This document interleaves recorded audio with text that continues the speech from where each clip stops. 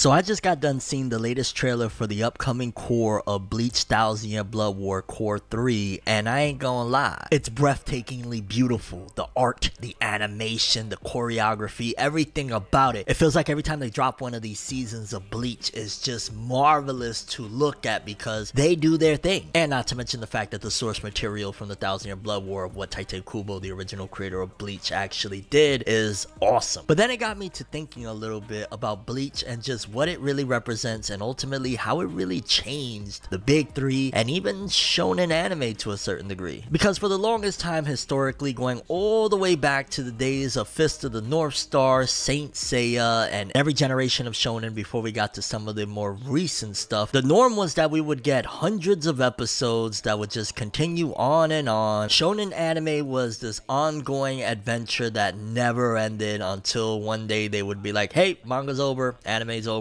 And oftentimes a lot of elements from the anime, including aesthetics, story, choreography, hell, just the way it's presented, would not be to the best of capabilities. A lot of times it would feel like they were rushing things because at the end of the day, producing a new episode of animation each and every week is no short feat. By all means, it's actually a tall order. And honestly, shonen anime, while yes, it's always been notoriously some of the most popular stuff that the medium of anime in general could present, there would be chunks of the anime that we would get that would just not be to the best of the capabilities of what this series could be. I mean, fast forwarding from the times of the 70s and 80s and even some of the 90s all the way to like the Naruto Shippuden era, you've seen that one of the big hurdles that anime, in particular long-running shonen anime, had to overcome was the fact that they would be packed with filler and episodes where the animation would sometimes be abysmal to the point where we would be like, really? They let that go through? I mean, personally, it wasn't a big deal to me, but even going to like iconic moments in the anime where Pain and Naruto fought, there was that infamous scene where he says, my pain is greater than yours, and a lot of people gave heck to Studio Pierrot because they felt like the style of it was just inappropriate and it didn't really fit the overall serious nature of the Pain arc and the situation at hand. And again, I have to attribute a lot of that to the fact that they were on a deadline, they had certain amount of budget, certain amount of crew, certain amount of just in general time, and they made do it what they could. Everything wasn't perfect, but ultimately they would get the job done enough to present you again a new episode every week. Fast forward a little more after that and you start getting seasonal anime, and while seasonal anime was definitely a breath of fresh air where you would get 12 to 24 episodes every year, every other year, ultimately it helped a lot of these shonen anime to avoid certain pitfalls that their predecessors would face, such as filler, animation that wasn't up to par, art that was kind of could have done better, and in general stuff like My Hero Academia showcased that things can be different. But even after a certain point with My Hero Academia, a lot of flack started coming in that keeping up with this schedule, 24 episodes every year, has been rigorous, and it didn't quite showcase what shonen anime on a seasonal release could truly be. Pass the ball over to Studio Pierrot and you started to see certain changes as the times went on. We went from Black Clover being one of the final shonen anime that's long running to end its run back in 2021, and then you also had the Boruto anime that went a few years after that, but then in 2023 the Boruto Naruto Next Generations anime also wrapped itself up, and both of those anime had their own separate problems. Black Clover in particular didn't have the greatest of animation at times. There were some scenes where people would be like, yo, why Asta looks like he's stretching, what's happening here? And then the Boruto anime has been notoriously vilified for having endless amounts of filler or episodes that just in general have nothing to do with stuff that went on in the manga. You'd have random teams that would be focused on for episodes. You'd have arcs that was just focusing in on maybe characters that are important, but they're not doing anything of relevance. Like having tea parties with Kawaki and Himawari was kind of like, come on, son, what are we doing here? And I fast forward to all that, not to mention jumping over the fact that One Piece that has its own separate problems where, for the most part, notoriously, One Piece has episodes that feel like they go on forever because they will adapt small portions of the manga because the manga and anime are so close between releases. So you get like episodes that adapt nearly maybe 8 pages, 10 pages sometimes, when it's been showcased that in order to properly make a full-on episode of anime, it usually takes about a chapter and a half to maybe even 2 chapters, 3 if you really want to get stuff going, in order to make a proper anime episode. So One Piece has had a slow pacing type of situation with it as well. But then there's one giant giant Goliath of that previous big three era of Naruto, One Piece, and Bleach. Since the inception of the 1,000-Year Blood War anime, and we got that first trailer that made the internet go into a frenzy, the Bleach 1,000-Year Blood War anime, I feel personally, has changed the way people and the industry in general has approached anime, in particular battle anime from Shonen Jump. The Bleach 1,000-Year Blood War anime, based off the first two cores and seemingly with the trailer that we got showcasing what's to come next, it shows that Studio Pierrot took all of the criticisms, all of the problems that they had faced, whether it be with the Naruto Shippuden anime, whether it be with stuff like Black Clover and Boruto. They took it all into consideration, consolidated a lot of aspects, and came up with a release schedule and in general a production schedule that has just immensely showcased how you can truly make a shonen anime that is indeed seasonal, but at the same time of the highest quality. And I feel like it changed a lot of things. Prior to the Bleach 1,000-Year Blood War anime being announced or even being a thing, a lot of the anime studios were still kind of clinging on to releasing an episode each and every week, including Pierrot themselves. But once they seen the massive and enormous success that the Bleach 1,000-Year Blood War anime had, well, just before it, the Black Clover anime went into a hiatus and we got one film from it, but for the most part, Black Clover kind of got put to the side. The Boruto anime, after over 290 episodes, has been put on hiatus with a promise to return, and a lot of people are theorizing that for the most part they're going to wait until Bleach's anime ends its run with the 1,000-Year Blood War before they bring the Boruto anime back. And even some of the ongoing anime as well, like One Piece, we've just seen massive improvements over the last couple of years where One Piece's animation has been amazing, anywhere from going to the Wano arc to Egghead. It's just been beautiful to look at. And sure, there's stuff like Demon Slayer that has just been an anomaly because Studio Ufotable, it's like they're beings from another planet because the level of creation that they do is just out of this world. But you put that to the side and you see stuff like Bleach, an older IP by Studio Pierrot, an animation studio that's been around a long time, breathing new air into the industry and showcasing you can do a seasonal anime, you can do it at the highest of quality with the art and even the animation. You could even do original stories that wasn't particularly in the manga, with utilizing the original author, having him come in and create something new that wasn't from the manga, but it still very much so fits and is canonically connected with the entirety of the story. Epic battles, great pacing where you don't feel like you're stuck on a single fight or a single moment for episodes on end. The Bleach 1,000-Year Blood War, I personally feel, not only changed the big three and how these series are approached in terms of art, animation, and in general their anime, but I think it changed battle anime as a whole. I remember when the first core of the Bleach 1,000-Year Blood War anime came out, it premiered the same time as the Chainsaw Man anime, and at that particular point it was a little bit of a split on what was going to be the big dog that takes the cake in terms of the most popular anime of that season, and Bleach blew Chainsaw Man out the water despite the fact that it was done by Studio Mappa, another notoriously high quality animation studio. But what Studio Pierrot brought forth with the Bleach 1,000-Year Blood War anime, it just hit different. And I think one of the key ingredients that allowed for the Bleach 1,000-Year Blood War to be of such high quality and consistency is due to a lengthy amount of pre-production time. I want to say it was early 2020 when the Bleach 1,000-Year Blood War anime got officially announced, and it didn't premiere until 2 years later, and those 2 years probably made the biggest of differences as to why Bleach's 1,000-Year Blood War has been able to go on every year with a new season, but also with such high quality. Studio Pierrot learned from their mistakes of, for example, Black Clover, the character designs for some of the main key characters being done just months before the anime was set to premiere. Those type of approaches are just antiquated in comparison to having a lengthy amount of time to work on these things, which is also why it's a good thing that the Boruto anime has been on hiatus since last year, because it's giving the crew down at Studio Pierrot ample amount of time to work on these things to make sure that when it comes out, they have a clear roadmap and clear direction on how to execute this thing properly. I can't stress the importance of pre-production time and being able to make sure everything is ready to go before launching something, especially of the magnitude of a multi-million-dollar production such as an anime. And I think this is a demonstration that Bleach and its 1,000-Year Blood War more anime. Studio Pierrot really struck gold and understood exactly how to make a seasonal anime release based off a popular battle franchise and make it to the best of capabilities. I mean, there was even that big announcement that Naruto was getting some original episodes of OG Naruto and all of this stuff, and they kind of even put that to the side, which I'm going to credit to probably the production aspect wasn't up to snuff. And when you got something like Bleach raising the bar and raising the standard of what things could and should be, yeah, Bleach really changed shonen anime as a whole with this latest set. But let me know how you guys feel about this whole thing. Do you think that Bleach changed the big three moving forward and just in general anime as a whole when it comes to the battle series? And do you think that's the reason why Studio Pierrot has put stuff like Black Clover and Boruto on the back burner while they focus in on this, because they're making sure to produce quality over quantity? That's all I have for this one. I'm Tim. As always, people, have an awesome day. Subscribe and hit that bell to get more. Thank you so much. So many ways to make it happen. Quit the acting, come to me, let me see.